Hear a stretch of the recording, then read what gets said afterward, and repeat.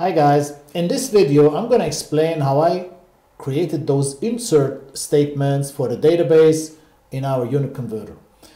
And let's start off with pressure. This is the tab pressure here, and what I did, I went to convert units on Google and I picked pressure, and then I saw the sequence of units in here. Those are my from units, and that's how I placed them here.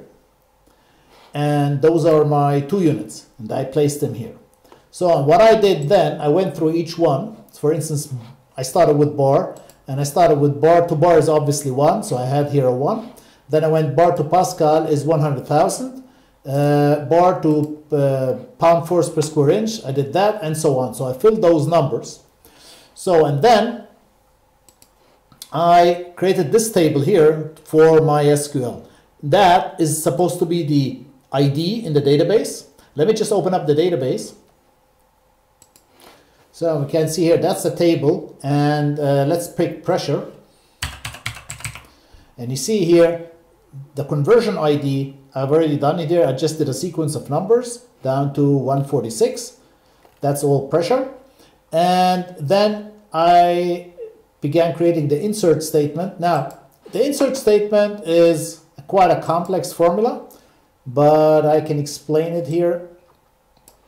What I did, basically, it's a lot of, initially the first part is just putting that string with all the field names in the table, and then the values. And then the thing is, how do I quickly do, because a typical insert statement would look like this. And so that's how a typical insert statement looks. Insert into the table name, and then you have the fields here, and then you got the values here. So the first one, the 122, that's pretty easy. That's just concatenating a 12 in this case. But then I need to get all that, the from unit, the genre, from unit in short, from unit in long, and then same thing here. And then the obviously conversion factor. And that's why I had this formula. And the way I tackled this problem is I used in Excel, you have a possibility of using so-called R1C1 notation. R1C1 means instead of calling a cell A2 in Excel, you can either call a cell A2 or you can call it row 2 column 1. See, that is called RC notation or R1C1 notation. And that's what I used here, because first of all, the from column, that's where those are coming from, that's always 2, because 2 is basically column B. And then here, the bars are row 2, the Pascals are row 3, and pound force per square, the PSIs are row 4, and so on. And the 2 column, the 2 units, well, they're all in the first row, so 2 rows the same, and the 2 column changes. So bar to Pascal, bar to bar is basically column C, which is 3. Bar to Pascal is column 4, which is basically D, and so on. So I created all these numbers here, and the result column and row is basically, because these and these are always the same, it's always this and this. So basically the result column for bar to bar is column 3, which is basically C, and row 2, which is basically C2. See, and that's how I did those numbers here. And you see here the formula for these is basically, this is just basically column of the 2 unit, and this is basically the row of the from unit. So once I got these, then what I did for each value, for instance, for pressure, that was simple. I just inserted the text pressure, and that was taken from here. But now for this here, this is basically the word bar, the first bar. And what I did is I took the address, because when you use this notation. Let's try it out here so you can see what I was doing. Let me take this here alone, and let's go in here and put it in here.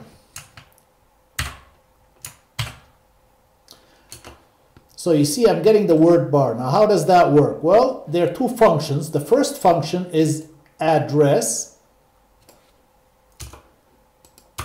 And I'm saying I know which column I need and I know which row I need, which is basically column 2, row 2, which is basically here B2. Give me the address of that. And the address of that is B2, which is right. So I converted the address function. Oh, I got here. I don't need that. The address function, what it does, it converts those two numbers to a cell. And that was the first step, because for me, I input those numbers, like I said, because it's way simpler to input those numbers than having all the cells in here, the cell addresses. So then with the function address, I converted those numbers to the cell address. So I got the right cell, which is B2. And now I need the value in that. And that's why you have the function indirect.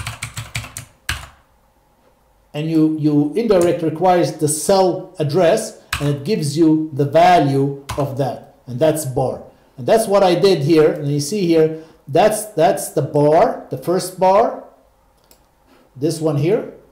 Then this one is the second bar, this one here, and so on. And that's how I built that formula.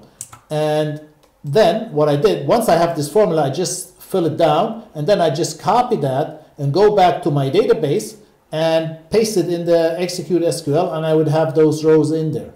So that was my method. I can gladly upload this sheet on GitHub, and you can download it and emulate it or copy it.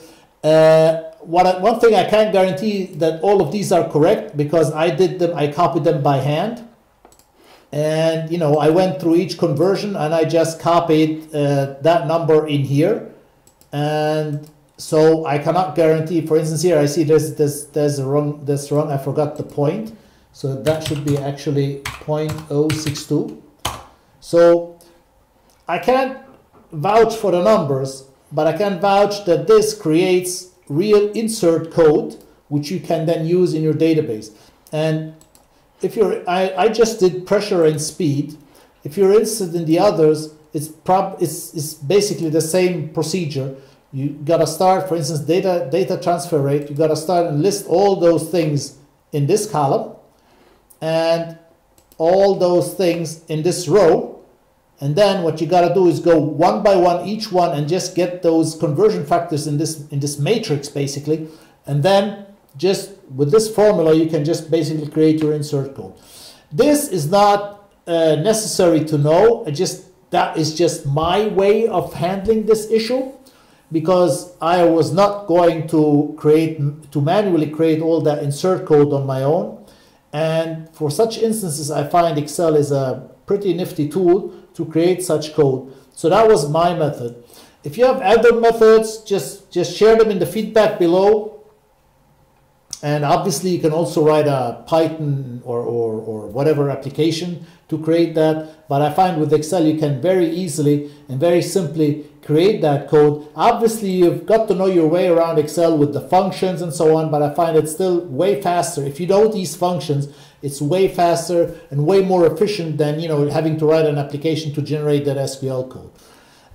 Like I said, I'm going to upload this in GitHub, and you can then check it out and basically use it as you wish or improve on it, do whatever you want with it.